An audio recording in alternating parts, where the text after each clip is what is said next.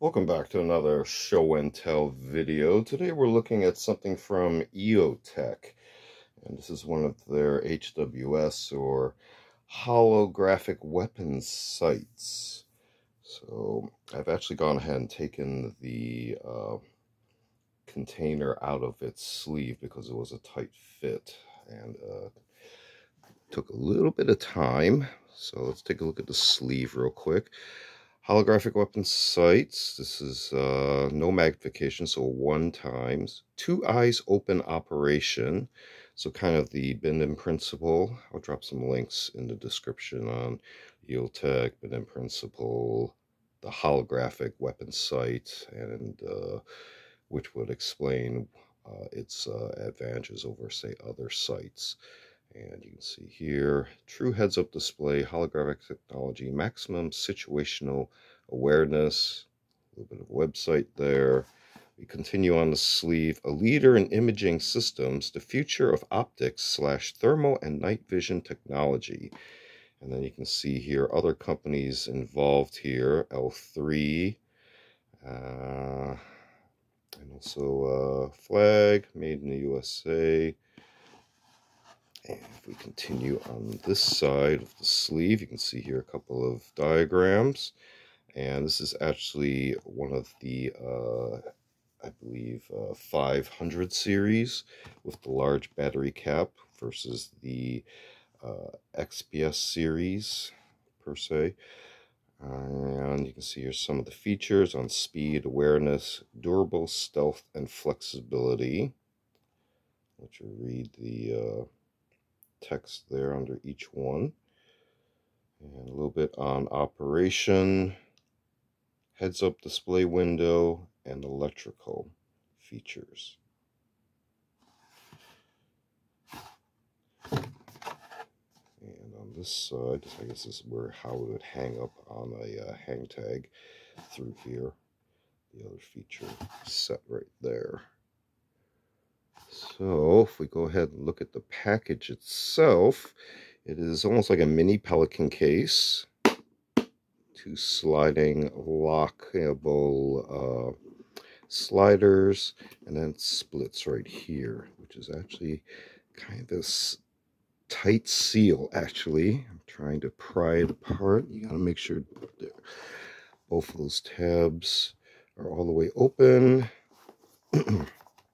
And then you're going to get layers of padding and then sticker, instruction card, product registration, and warranty card as well. So quick reference, this is a EXPS3 we're looking at today. There on the instructions real quick on adjusting, zeroing, and let's see. This is covered under EAR. I don't see anything about ITAR, so it is can be exportable with proper authorization. If you look at the very bottom there, and I'm pretty sure this information is already out there on the interwebs. You can see some configuration setups there and a QR code. And what other contents do we have in here? Just the foam. And then you can see here at the bottom. And this is a flambeau case. So here you can see some other cutouts for features. So if you want to put extra batteries, you can pull those slots out. If you want to put some other components, accessories in here, you can. But I've gone ahead and taken the unit out itself. And the reason why this is called the Series 3 is because this one has, I believe, the night vision button separately, and this is a X series because of the battery being in the front in the sideways configuration, as opposed to that longer, older style with the big hood out the front. And also the controls are set up on the left, so you can snug a magnifier very close to the back of the eye relief of the HWS itself, and that's being on the side makes it the E model. There we get the full EXPS, and then 3 is how that explains. You got your logo there of L3. There's your large window. You see how it's assembled. These Phillips heads, looks like. And windage and elevation controls. You've got this large protective hood metal on the outside. It is removable if you want to lighten it up and make your sight less protected, and there are aftermarket covers that flip up and down within a switchable hood that you would switch out and drop in, and you would probably have to replace the retention cord on the battery or leave it off if you want to risk losing your battery cover. This is in there pretty deep, but we can take a look at the battery real quick. You can see there, it's got a O-ring on it, and our battery. This one just happens to be a Panasonic, and I believe this is lithium. And this is a CR-123A, 3 volt.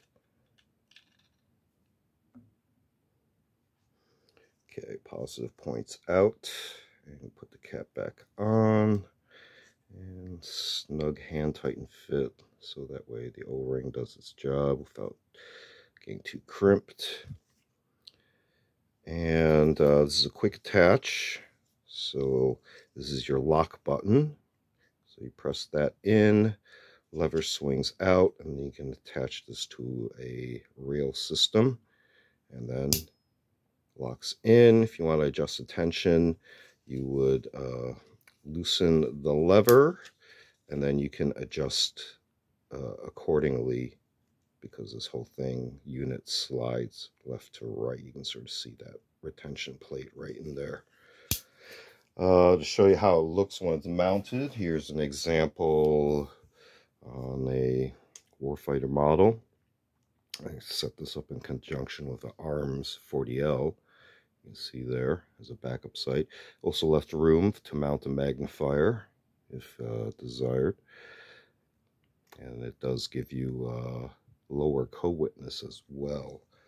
We're not going to be able to bring it up into focus in this video, but we'll try and cover that on a separate video on that upper as well. Try to do a quick daytime demo here. I thought that would be a little bit more effective than nighttime. So any of the buttons will activate the unit. We're not going to go into night vision since we don't have a night vision mode setting on the camera right now. So I'm going to use the down button. It will put it at medium intensity, which is pretty bright still.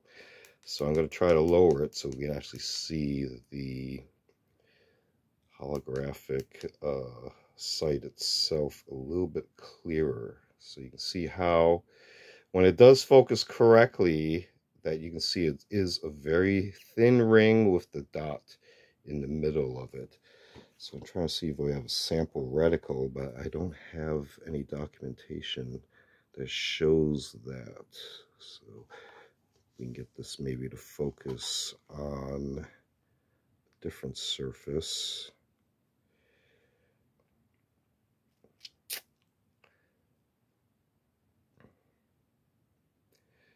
Right now we're getting the kind of the astigmatism starburst. There's a little bit clearer picture.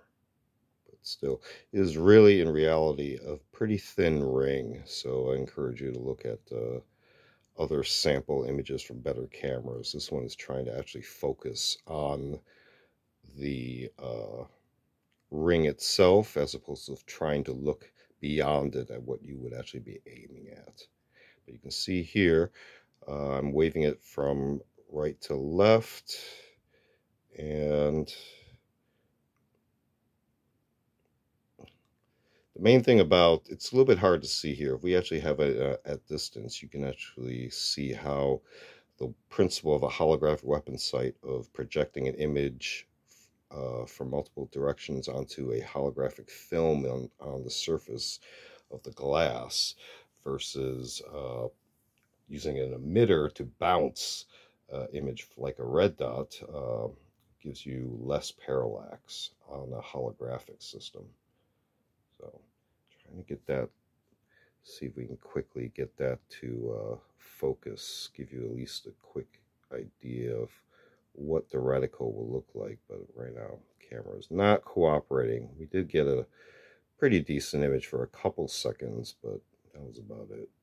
So apologies, but power it off, just hold one of the buttons down, or actually both of the buttons, sorry. There, just like that. Very quick shut off. Laser product. So there is one direction where you possibly could get zapped with that, but you would have to actually remove the hood and really stare at it from an odd angle to have that. You can actually see a little bit of the holographic film coating in the image at the bottom there. But taking a quick look at EOTECH, specifically the EXPS3, you can see that the camera won't even cooperate with the reference card there. But yeah, feel free to check it out. This one in particular, also, if you look at the history of EOTECH, there has been various quality adjustments, let's say, to the program. And this one is a reconditioned sight that was last inspected in 2017. So this was post the evolution period of the sight. So I haven't had any issues with it to date. So in another show and tell video. Feel free to check out other show and tell videos on the channel. We also do unboxing videos as well as a selection of book review, media reviews. Feel free to check all those out. Feel free to like and subscribe, and thanks for watching. See you next time.